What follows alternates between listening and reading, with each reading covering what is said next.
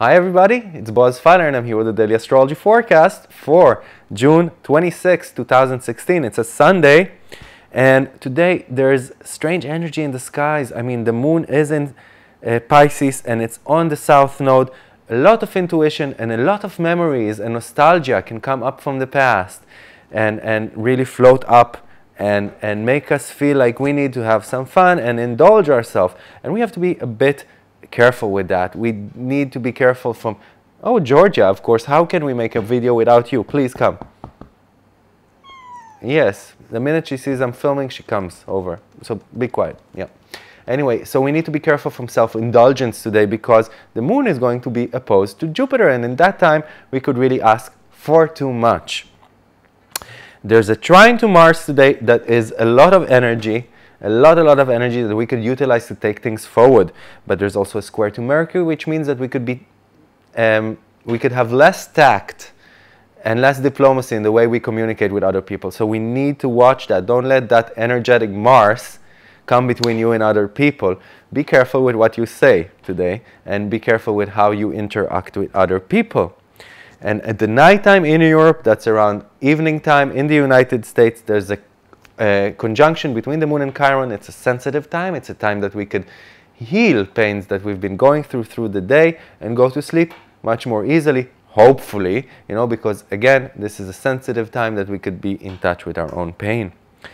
Venus is trining Neptune and it's in Cancer already, so there's a lot of romance coming back into our relationships, and that's great. We can enjoy romantic relationships during the next few days, but be careful, don't be too naive regarding things that concern money affairs or relationships.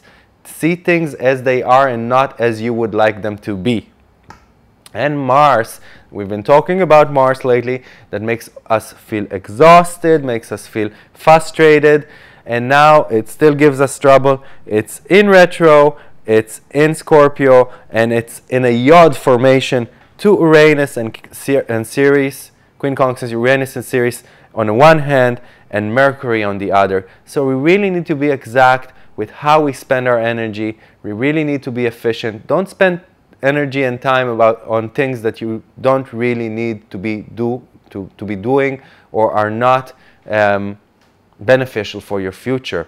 And really pay attention to how you do things during these days. We are required to have a greater hygiene, a greater sincerity, a greater morality in the way we act and go through life during these days.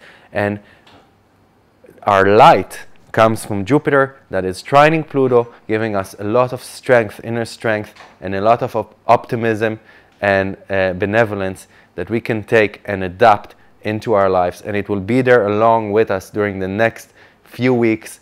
And that's a pretty big light. So I hope you're going to have a beautiful week ahead, and thank you for listening, and please stay in touch. Take care. This is Boaz Fyler. Goodbye.